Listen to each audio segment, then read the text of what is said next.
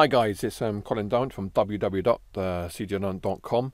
I'm a writer of horror and supernatural thrillers. Feel free to log on to the website, check a few things out. Today I'm going to be talking about Sony Vegas and very briefly how to kind of resize an image, not a video but an image within Sony Vegas. So I've loaded up Sony Vegas, have an image just for an example, and this is to remove black bars. Okay, black bars on your image. Now what I used to do is simply to right click it, go to switches, go to maintain aspect ratio, and job done. Okay, so let's undo that. You can also do this the same method by right clicking and going to properties, and you will see that maintain aspect ratio is also there. Again, right click that, job done. Except it's not really, because what it's doing is it's stretching the image. It's not actually resizing it to maintain that height to width ratio. It's simply kind of sort of stretching that image. So what we'll do is that we'll undo that for the time being, so we can see the black bars are still there.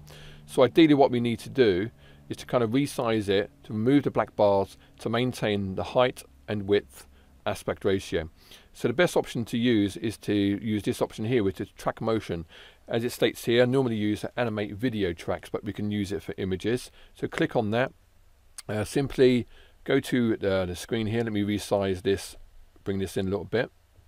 Go to the screen here and drag on a corner and resize it. Now you can see that on the left, you see the height and the width are changing in ratio to that. So you resize it until the black bars are gone. Now you can see his head's chopped off. What we do is that we drag it and just bring it down just a fraction.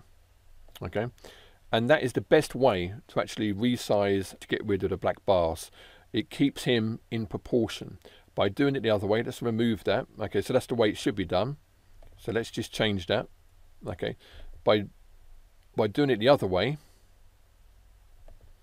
what it's doing is that it's stretching him. Okay, so it's stretching him and basically putting him out of proportion. Now it's sometimes barely noticeable. Okay, depending on what kind of sort of black bars you have and the thickness of those bars.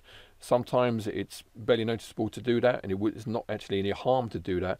Other times it is. All I'm saying is don't get in the habit of always using that option, because essentially what you are doing is distorting the image and not resizing it. So if you have minimal black bars and it's not going to have an effect, then fine, do that. But if you can see a clear distortion, then the best way to do it is to use that option there of track motion.